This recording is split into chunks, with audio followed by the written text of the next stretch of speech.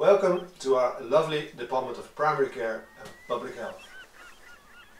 It hosts about 40 people. Many of our GP staff members are practicing doctors like myself. Our blood groups are general practice, public health, epidemiology, statistics, health informatics and psychology. We happily sit within what we feel is a great medical school. We focus on safe learning and safe working for students and staff in a family-feel environment. Our core values are listening, empathy, connection, continuity, sustainability of care, preventing, such as preventing disease, as in early diagnosis, reducing health inequalities, and taking a multidisciplinary approach. Our overall objectives and mission statements are to improve the health and well-being of the population and to enhance our understanding by educating the next generation of NHS doctors and general practitioners and building capacity in primary care and public health.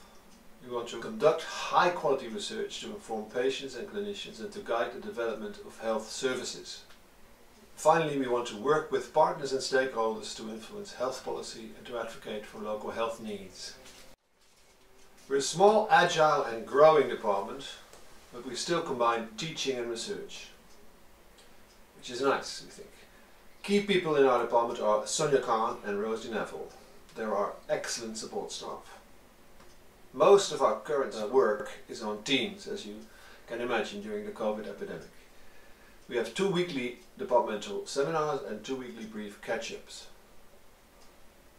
There's a GP teaching team led by Max Cooper and Duncan Shrewsbury, and a public health teaching team that's led by Angie Memon, Jackie Cassell and Carrie Llewellyn.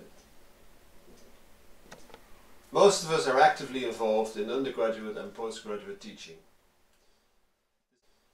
This happens in simulated surgeries, for instance.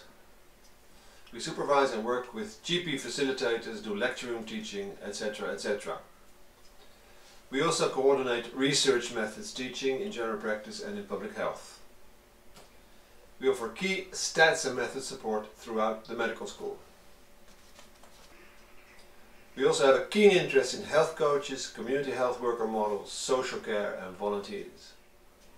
Our work focuses on locally identified vulnerable groups such as BAME communities, people living in care homes and people living in coastal towns.